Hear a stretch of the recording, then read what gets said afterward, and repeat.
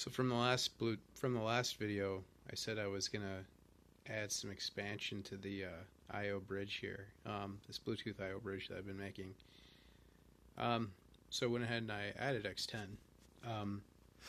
What it is, I picked up what's called a power line interface.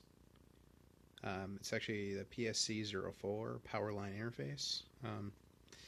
And what I did is I hooked it up to the microcontroller board through RG11, and we're going to be controlling it through Bluetooth.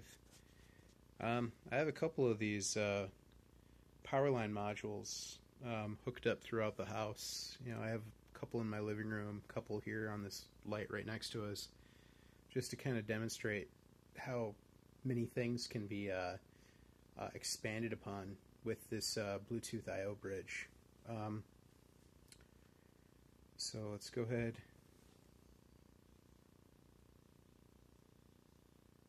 Let's launch the application again. And this module from last time is still on bank 0. Turn on Bluetooth. Okay. Add the security code. And this security code can be taken out pretty easy. You don't have to have this for internal, applications inside your house. Maybe do it for if you had it hooked up to like a garage door opener or something like that. All right, so the lamp right here I actually have hooked onto auxiliary 1 or auxiliary 3. So let's take a look and see what happens. So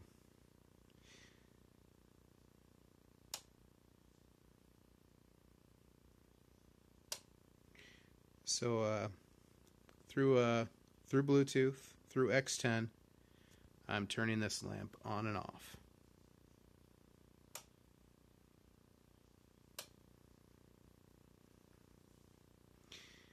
So there's a lot more that can be done. For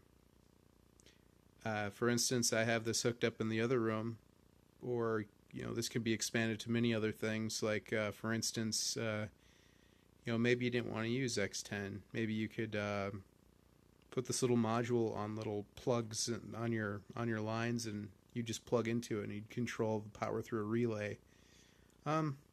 Lots to expand here, but this is just to demonstrate what this Bluetooth I/O bridge can do. Thank you.